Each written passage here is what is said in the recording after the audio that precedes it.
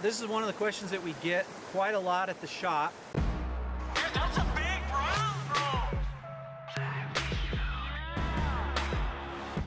How do you know what flies to tie on? If they're lakes or rivers that you fished a lot, you probably know what flies use or specifically what bugs the fish are eating or what sort of bait fish they may be chasing. But if you get to a new water or you're just kind of trying to learn and maybe branch out with the different types of bugs, different types of aquatic insects, bugs that are living in the water and hatch, or some that are in the water all the time, or even insects that crawl around the edges, live in the trees and the bushes that might fall in and get eaten by trout. So what we're going to do today is kind of break down what you do to kind of figure out what the fish are feeding on or what they could be feeding on if you really get there and you just have zero clue of what's going on. We're on a little stream high up in the mountains. This stream has a lot of insect life, and it's one that you could, depending on the day of the year, you could find midges, you could find caddis, you could find blue-winged olive mayflies, PMDs, drakes, golden stones, salmon flies, pretty much every insect ever invented. All right, when you're wondering what the fish are eating, one of the ways to do it is to get a throat sample. We know what this fish ate because it ate a Frenchie, but you don't always know what else they're going to eat. So first thing you can do is keep the fish wet, get your hand wet, and then squeeze the bulb of the pump several times so you get all the air out of it. So now I've just got water in it. It's full, the bulb is full of water. Now I'm going to squirt out about half of the bulb of water. And I'm going to whip my hand. I find it easiest to turn the fish upside down. They tend to hold still a little bit better when they're upside down. Gently slide the throat pump in until you meet a little resistance. Squeeze the rest of the water in and then slowly extract it, hoping that you see little bugs like that go in. There it goes. We released the fish real quickly. Now we've got the mother load of what was in his throat. We've got some mayflies, it looks like. Some Baetis nymphs. Baetis nymphs. So if you were in a river that you just didn't know and you wanted to take them back and maybe tie some flies out of it, you can store them in some vials or something. We'll show you here in a bit. All right, we got another fish here to pump. This one's a cut. First, to keep the fish in the water, I'm gonna fill the pump full of water, then I'm gonna squeeze about half of it out. I'm gonna wet my hand. I'm going to invert the fish, those beautiful cutty slashes. Stick the pump in until it meets a little bit of resistance, squeeze the rest of the water out, suck it in, then we're gonna carefully release the fish. By the way, we don't recommend doing this to every fish you catch. In fact, we wouldn't recommend doing it to very many, maybe 1 or 2 per day max, just to see what's going on. Baetis nymph. Ooh, free living caddis, which is what I caught that fish on. That fish ate a GTI caddis, which my fly was quite a bit larger than that one, but there's another free living caddis. There's some ants. Another Baetis nymph, another caddis, and another Baetis nymph. It's a real wonder that fish ate a GTI. It's half of its belly is full of caddis. More Baetis, Baetis, Baetis, Baetis, Baetis adults, Baetis adults, more Baetis, Baetis adults. You can see a little bit of a pattern there, caddis or Baetis, maybe an ant, all good choices. Okay, we're at the river's edge. Fish are in the river. How do I know what they're eating? First thing you can do is look and see, what are they eating? If you can't see that they're eating anything, back to the drawing board. So there's kind of 3 things that you can do here. We can look around the edges of the stream and see there could be ants, there could be beetles, cicadas. And then the other thing you can do is pick up rocks or overturn rocks.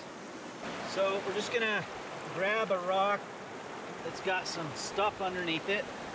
And this one has some caddis, some mayflies. We're gonna keep looking. So on this one, you see all these little twig looking things. These are caddis, and they're cased caddis is what they're called. And if you squeeze them, they will squeeze out a little larva looking thing. This rock has a few more goodies. The big one on here is this nice drake. It's a Mayfly nymph. And then right next to him is another little Baetis nymph. And then you can see a bunch of caddis.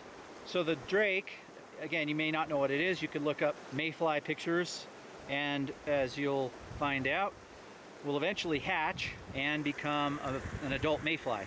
So here's an example of a bug we just pulled up. You don't have to know what this bug is necessarily. You could grab a little entomology book like the one in the kit I'll show you in a minute, or look on the internet for some pictures. Worst case, you go to a fly shop or you go online and you look at flies that may look kind of like that. So you don't necessarily have to know that that is a cranefly larva. All right, so if you turn over rocks and you're not seeing what you want, another way to catch insects that are actually naturally in the current, or that are maybe in the dirt, you're not picking them up on rocks, is to get a seine. Again, this will be in the entomology kit that I'll talk about in a little bit. We've recruited Brig to be the kicker, and I'm going to be the catcher, and we're going to get some bugs.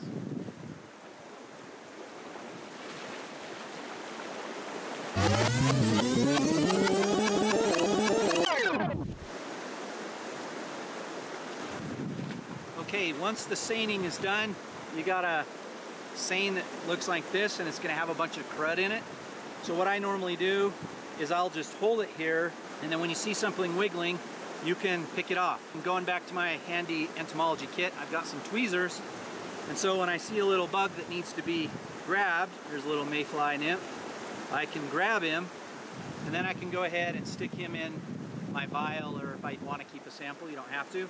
And that'll give you a little bit better idea of what the trout are potentially going to be feeding on, or at least what's in the water. Okay, so obviously a quick YouTube video like this is not going to tell you everything you need to know about aquatic insects and entomology. However, there's lots of resources online that can show you some of the things that you may potentially find in a tailwater, in a freestone stream, depending where you're going to be fishing. So the idea is to find kind of the bugs that may be there, and maybe the time of year and what insect life cycle will be there. I've mentioned previously this little entomology kit. We have these on our website. The link will be below in the description. It's a nice little kit. It comes with all the stuff that you need to collect all the bugs that you want, including this hatch matching little book. It has like illustrated drawings of what the bugs are. But certainly it's a start. It just kind of walks you through the main bugs that you're going to see. What you get with this is you get this seine, which is a collapsible seine. These arms can collapse down. This folds up and you stick it right in the case here. It comes with a stream thermometer. It's always a good idea if you see bugs hatching, take the temperature of the stream, because very often the stream temperature will coincide with when bugs hatch. Showed you earlier, it comes with this little specimen jar you can store some things in. It's more of a temporary holding bin for your insects that you gather. Again, you're looking to kind of get an idea of what these bugs are. You may not be keeping them, but if you do want to keep them, it comes with these vials. The only thing you would need besides these vials is bug embalmer, which also will be in that link below, which is a solution that you can put and preserve your bugs in if you want to do that. It also comes with these tweezers, which come in handy if you want to be grabbing the bugs, swishing them around, if you want to pick some out for yourself to eat. And it all comes in this handy little case.